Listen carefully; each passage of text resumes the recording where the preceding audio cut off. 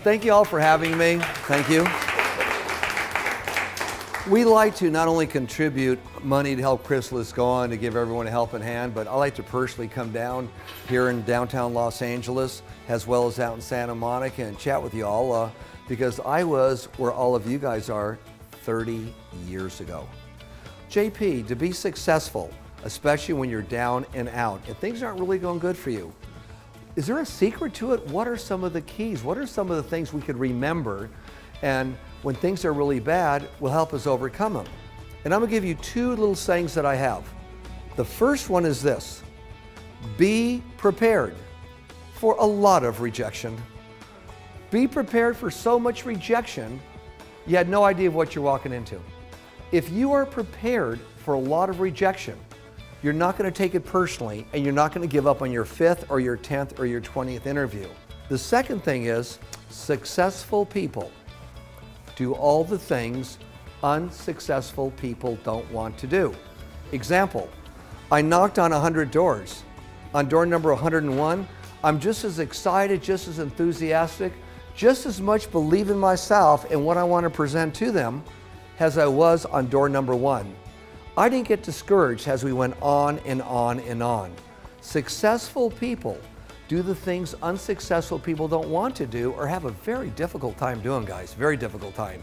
And that is keeping yourself going when nothing's working, when everyone else is saying no, no, no, no, no.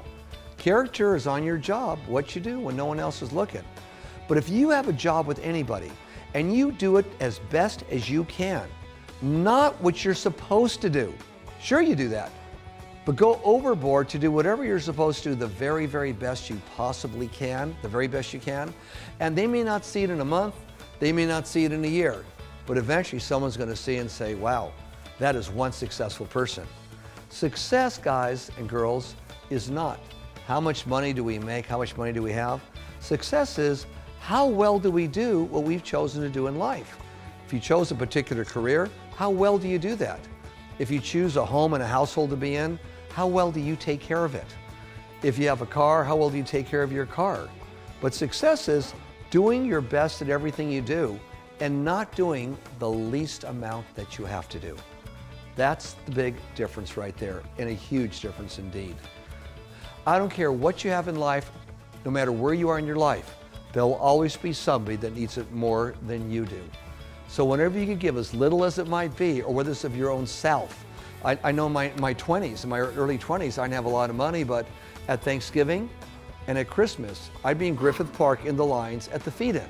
I'd be feeding people. They came in the lines there. I was there at the feed-in. I could serve really good. I could cut a turkey so cool, man. I got really good at that. I was a good server.